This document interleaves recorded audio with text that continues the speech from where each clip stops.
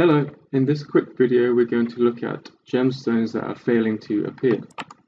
Okay, so we have a channel here and we're going to use a pave tool. We just use the gem between two curves, picking our two edges and the surface.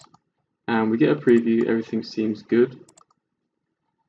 When we confirm the operation, however, our gemstones do not appear. Okay, and the reason this is happening is because of a bad surface caused by the inlay. Okay, so we need to approach this channel in a different method. So we're going to come back in history prior to the inlay that created this channel.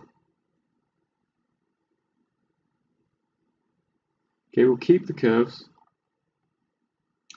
Okay, we have 4 curves here. But instead of doing an inlay, which can sometimes cause bad surfaces, we're going to use a different method. In the freeform tab, we pick split with curves. We pick the face, pick the 4 curves, confirm. Okay, so we have 2 surfaces now.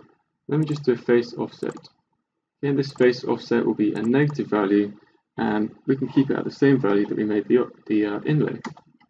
So say negative 0.3.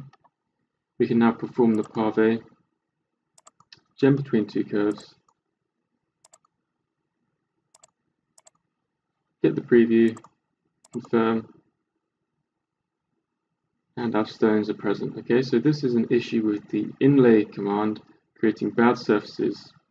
Okay, my preference is to use the method I just showed you over the inlay whenever possible. Okay, it's just a bit more reliable. Now in version 13 of Jewelry Cad Dream, the inlay is improved somewhat, so you may not encounter this issue, but in previous versions of the software, this can be a problem for you guys.